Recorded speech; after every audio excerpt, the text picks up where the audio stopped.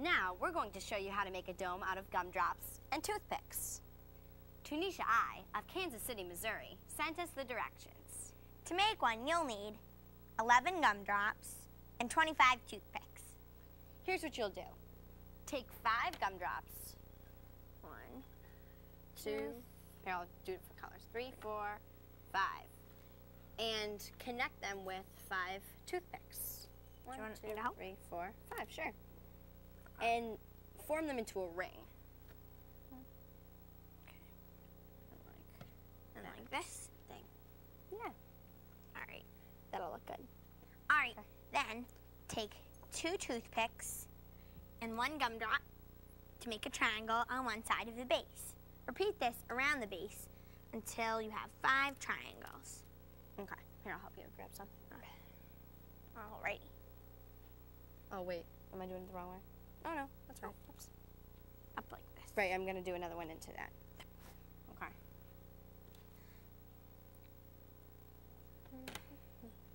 Is there a toothpick? That's good. Sorry. All right. Yeah. It's cool. Cool. Now, use some toothpicks to connect the gumdrops at the top of the triangles. So we're going to connect them like that. Alrighty. Okay. Okay. Then take the toothpicks and push them into each of the tops of the gumdrops. No, you're fine. Now use one last gumdrop to connect the tops of the toothpicks. Okay. You put them together for me? Yeah, thanks. Perfect. Okay, here. Okay. 2 here and 1. Oh, It looks really cool. It's kind of falling down here. There we go. It looks cool. Yay. It looks like a jungle gym. Then let it dry overnight. If you don't let it dry overnight, then it won't be able to support much weight.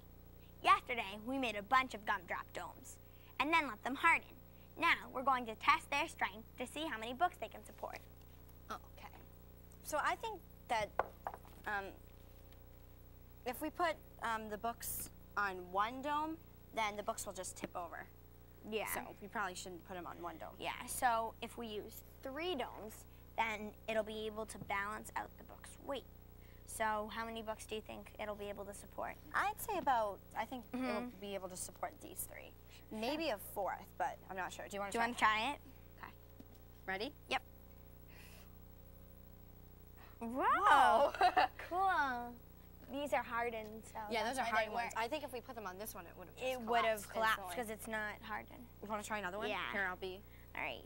Here, maybe we should take out a little one and put this one on top.